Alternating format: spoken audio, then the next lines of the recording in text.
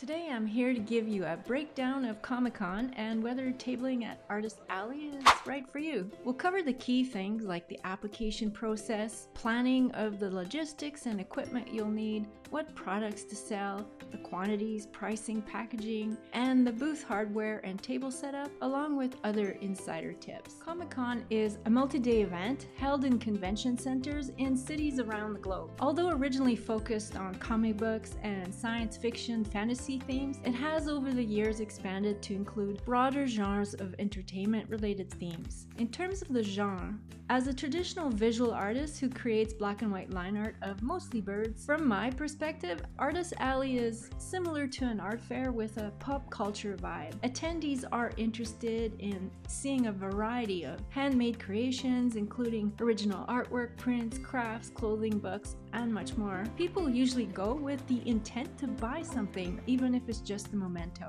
If you're wondering about the caliber or level, the Artist Alley section is curated to amateur and semi-professional artists. And from what I assessed in perusing the other booths, my very subjective opinion is that the organizers welcome a wide scale of skill level. Even though the pillar themes are comics and anime related, the event attracts people who appreciate talent and creativity in general. If you're an illustrator in a similar niche to mine and still ruminating on whether your artwork may be a good fit, I encourage you to consider them.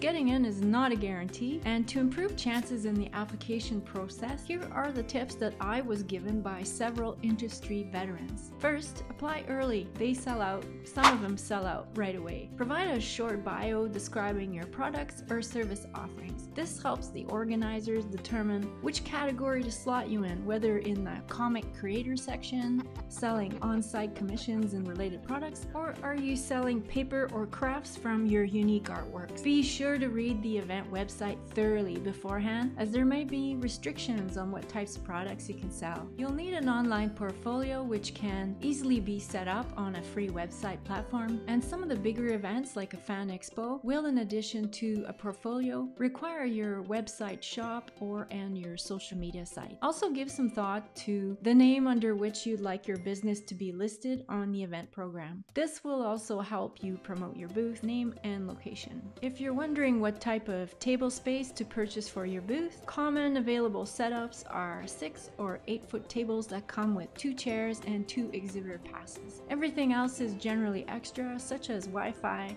power, insurance, or a premium location. And of course, the display hardware is all on you. Often there's no backdrop or a wall behind or beside you, and in some instances not even a cloth or table skirt. You may consider sharing a table with another artist, and I'll talk more on how to connect with Artist Alley communities further in this video. Know that you may be required to pay upfront or a percentage of the total fee along with your application. So far, I've heard back at least 6 weeks prior to the event, if not sooner, though I've also heard that this can vary broadly by event. Once accepted, the next step is to sort out logistics. It's fairly straightforward if your event is local, though typically there's planning for travel, accommodations, where to park, and fees, along with load-in and load-out procedures. You should also determine the best method and equipment to transport your exhibition gear to and from the venue. Next is determining my inventory. So that's my product, what I'm going to sell, the packaging, visual presentation, the booth hardware, and my table setup. On my website, I sell original artworks and high-quality glissé art prints. However, the experts advise that premium or high price point specialty items are slower to sell in the Artist Alley category. However, people do love to see original art, and having a portfolio at your table for fans to flip through is an attraction. For prints, the general guideline for most vendors were these dimensions and price points. For myself, I had 23 different subjects, and for the quantities I went with 10 each of my most popular subjects and 6 to 8 each of my other subjects. And for formats, in addition to the print dimension, I also had postcards and folding cards. I didn't have stickers, however I'm considering this in the future. It totaled to 188 printed products. I don't have a nice printer, and so I outsourced all of it. Care in the presentation of your products does increase perceived value. My prints and folding cards are protected in a plant-based transparent resealable cello sleeve backed with a rigid chipboard. I also include my business card in there. I let people know that each print and drawing has an authenticity stamp on the back, and they were each hand numbered, dated and signed. With purchase, I also provide bags in 2 sizes. Large clear bags so that everyone can see the art, and small paper bags stamped with my branding. Ease of quick perusing is key. People tend to do a few laps to assess the entire floor before making a purchase decision, and so if people get a good first impression, they'll either shop right away or plan to return, typically at the end of or on the last day. The most basic and effective way to impress is to be welcoming and provide information about your offer. For me, I'd immediately highlight that my art is hand-drawn and traditionally with dip pens as a conversation starter. A branded display such as distinct colors and or brand name is good for retention. There's of course business cards to grab and a visible QR code. People said they easily recalled the black booth with the ink birds. Definitely bring your own tablecloth, one that covers most of the table. Though you want easy access to your containers and snacks under the table, be constantly restocking and reaching down for items. So for the structure of your display, a popular choice are the plastic or wire storage cubes that you can assemble in any formation. I use the black wire cubes as a backdrop to hang sample prints on, and binder clips with binder rings to hang the prints from the cube wires and off the overhead banner. I have 2 tabletop baskets of prints with cardboard dividers for ease of flipping through. I splurged on a literature wire rack and a small table easel for other key pieces. These were really effective to catch people's attention. And for the backdrop, I opted for a telescopic banner stand. It's easy to assemble with the telescopic tubing and it packs small. I was advised to get the flat foot bottom over the tripod ones as being less of a trip hazard since the neighboring tables are snug together. And I hung a black cloth shower curtain as the backdrop. Height matters. Have your best items at eye level or higher so that people can see even if your booth is crowded. It's best to cover your booth overnight. I used the opaque bed sheet with plastic clamps from the dollar store and took the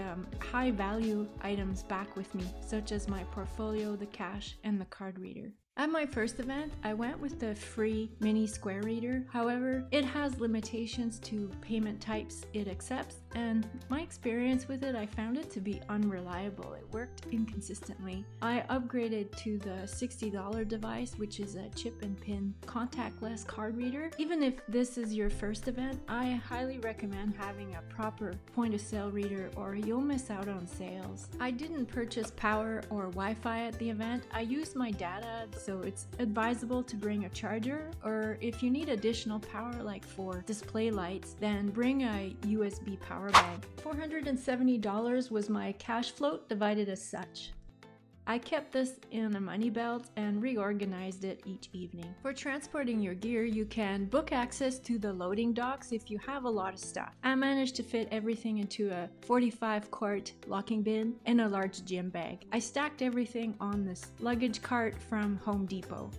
Read the event guide, double check the rules. Some restrictions vary by event or year to year, so look at the floor plan, especially the access and show hours of your event. Test your table display beforehand. I practiced my setup at home, then took photos as guideline to facilitate quick assembly at the venue on load-in day. Personally, I prefer to set up at the venue the night before, so that nothing is missed. I made a list of the extra items to bring, such as first aid, extra price stickers, and so on. A link to my list is available in the description below under the resources, along with videos from other creators for additional perspective. In terms of earnings at these events, I'll do a follow-up video at the end of my convention season later this year with the complete financial breakdown. In my first event, there was no profit because of my initial cost, but I did break even.